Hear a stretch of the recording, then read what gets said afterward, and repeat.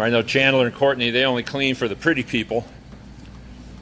They clean the whole house, a white linen carpet that's got one little Grey Poupon stain on it. Well, here's the real wordle for you Nancy Boy cleaners there in Atlanta. So we're going to blast it here with some Pro Chem Power Burst, world's strongest pre-spray. Hit it with a brand new red pad. Scrub the bejeebus out of it. We're going to try the old 13-inch zipper. If not, we'll resort to the Devastator. So step one, pre-spray, and lots of it. Trulson over there working the magic with the 175. Let me show you how much you got to hose this stuff down. And good thing about working here in the high desert is no matter how much pre-spray you put down, it's still going to be dry in 4 hours. So I'm going to do 2 slow passes on each tile. Hopefully you can see that these are carpet tiles. And just to make sure I put enough, I bring over my special Cimex shoes and give it a good scrubbing to see if it comes clean. There you go. All right, onward and downward. What Damon's doing here is encapsulation cleaning, or low moisture, or bonnet cleaning.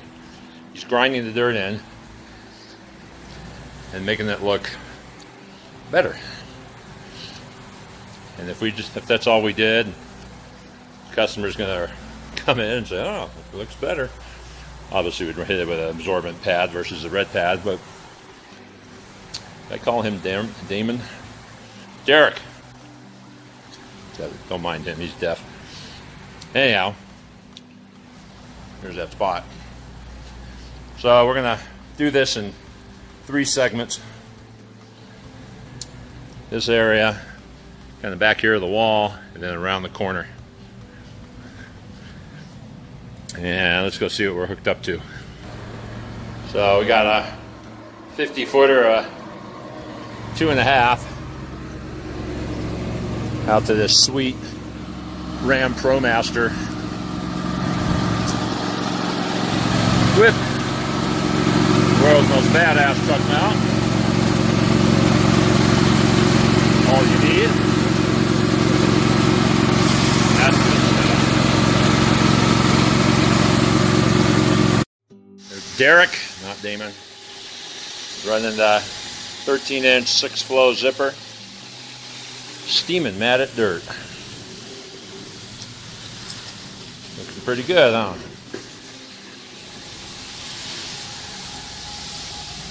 Most part, it's needing 2 passes.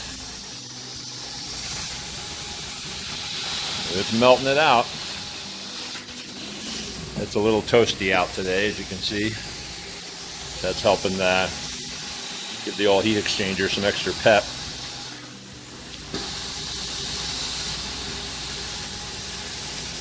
I don't know, man. That's a lot of steam escaping that head. Pretty sure the Bonzer or the Wanzer doesn't do that. Don't have a heart attack, Eric. I'm just shitting you. Pardon my French. As you can see, we're running a weight on there. Helps it hold down. Hold down nice and flush on this rather bumpy carpet. You can really feel the subfloor, the concrete subfloor on this thing. Just imagine what the water is going to look like coming out of that tank.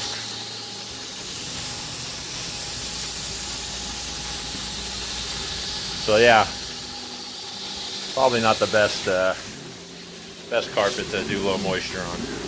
That's a lot of fun coming out of there. There's a little Devastator action.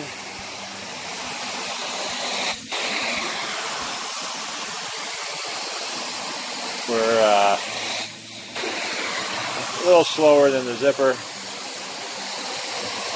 but more familiar and comfortable and easier to get in the corners and do the carpet on the chair bases there.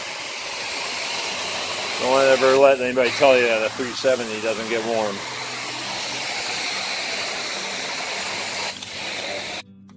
we're seeing that it's doing more in one pass. Even though it's lesser flow, it's probably the heat chamber effect combined with the weight. I mean, it's way heavier. Keep in mind, I'm doing this one-handed. But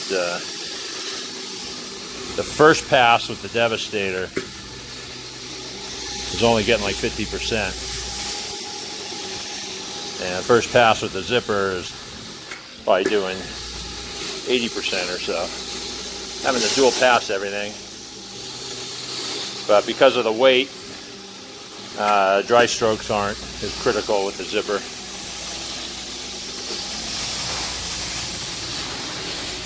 Pretty good, huh?